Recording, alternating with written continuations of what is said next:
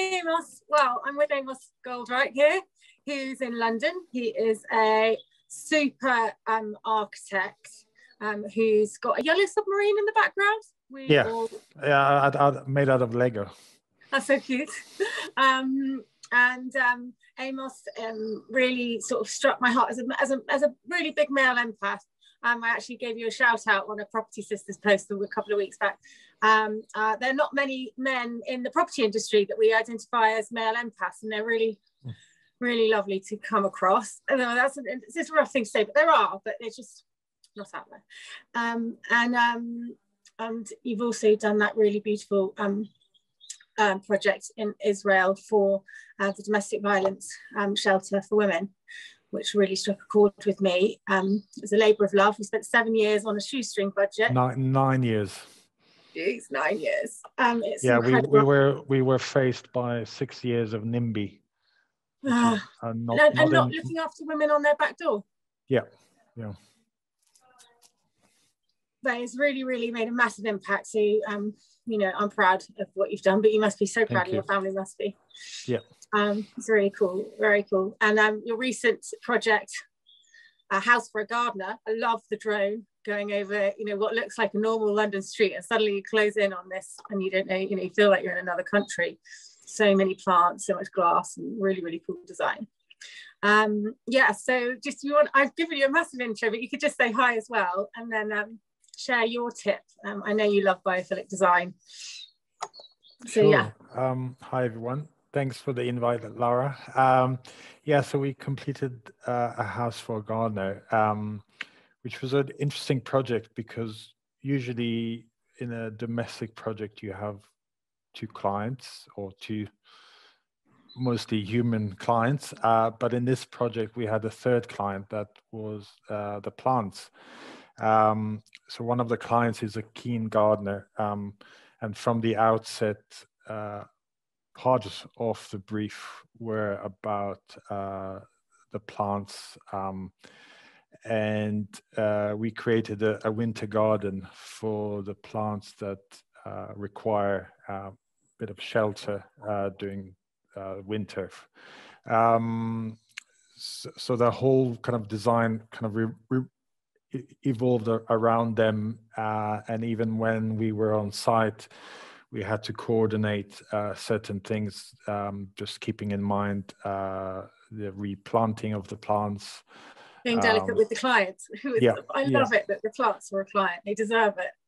Yes, and it's a typical kind of terrace Victorian house, but having that winter garden in the middle connects the living room with the kitchen and with the garden beyond. It's completely transparent, and from everywhere that you look, you just see plants, which completely transform the house and the life of our clients.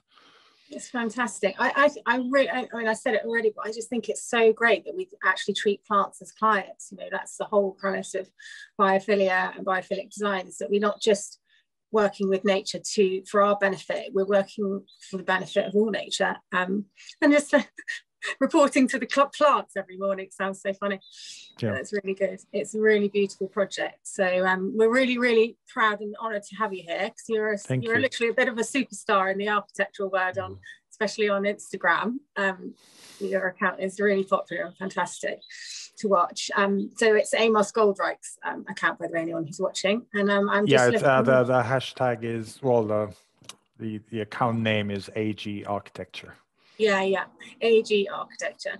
I'm missing your beautiful painting in the background this time. When we recorded before, you had a really wicked piece. Yeah, I'm looking at it now. So. Oh, cool, nice.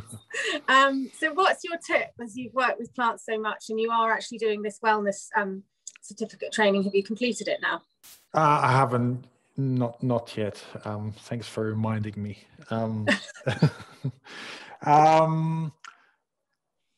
Plants have unique properties, and sometimes I think we take them for granted, but actually a lot of them have healing powers and can greatly improve our lives.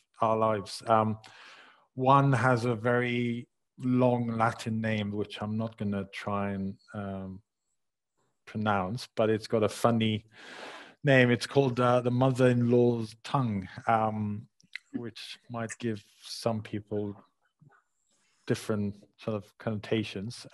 Yeah. But it's great at sort of absorbing toxics that we've got in the air. And it's good to help fight allergies. It also releases moisture, which is good. So, and I think, Lara, you've got one on I have your one right. here, actually. Yes. Yeah, we're looking at one right here.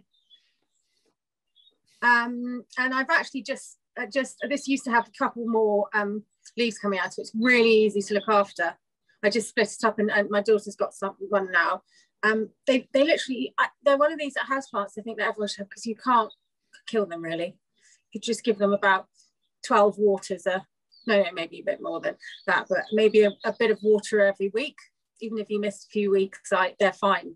They're really beautiful to look at. So what we're looking at is really long sort of palm type fronds with variegated leaves and sort of animal type patterns on them, haven't they? Yeah. But they're called mother-in-law's tongue. I wonder why. They don't, you can't get rid of them, because Yeah. even if you don't get rid of them. No, I don't think that's true of all mother-in-laws, Yeah. but it's a really easy one to remember. Thanks Yeah. for sharing it with us. Pleasure. And good luck with your next projects. I'd love to see them coming to fruition or blossom, or whatever the right type of term is. Thank you for listening to Botanic Shed.